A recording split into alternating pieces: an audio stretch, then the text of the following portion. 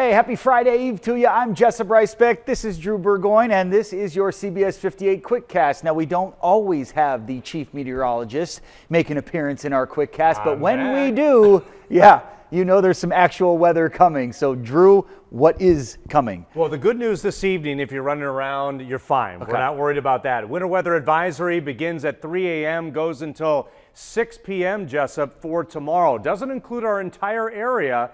Milwaukee's out of there, but Waukesha, Western Racine, Kenosha, Walworth, into Jefferson and Dodge counties. Those areas in purple will have the best chance up to about 4 inches of slushy, wet snow. That is the theme for tomorrow. We're going to have a mix for your Friday morning commute that quickly turns over to snow west of the lakefront. Midday time is going to be the most impactful. Slushy, wet roads, lower visibility, 2 to 4 inches of snow inland, up to an inch right along the lakefront, and then by your Friday evening, it wraps up with some patchy drizzle.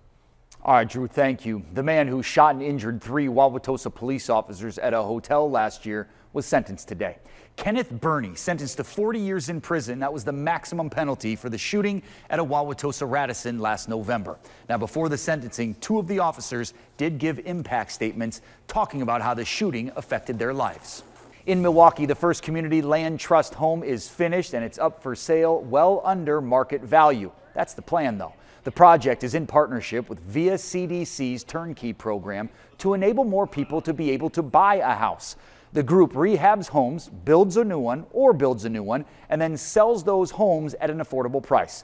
Milwaukee Community Land Trust and VIA CDC will partner on 5 more homes in 2023.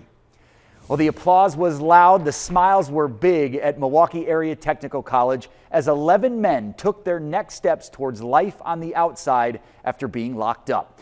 Through the Second Chance program, they learned how to weld. The federally funded program allows inmates to get Pell Grants and get educated with the goal of getting jobs and supporting their families when they get out. It was a very merry and bright afternoon for several elementary school students in Waukesha. Sharp Literacy holding its 2nd annual Holiday Happiness event in partnership with Coles, Carroll University, and Quad. 80 students from Hadfield Elementary were there with a shopping helper. A lot of volunteers were Carroll basketball players. Happy holidays to everybody. And just like that, CBS 58 Quickcast is done. I'm Jessup Reisbeck. We appreciate you watching.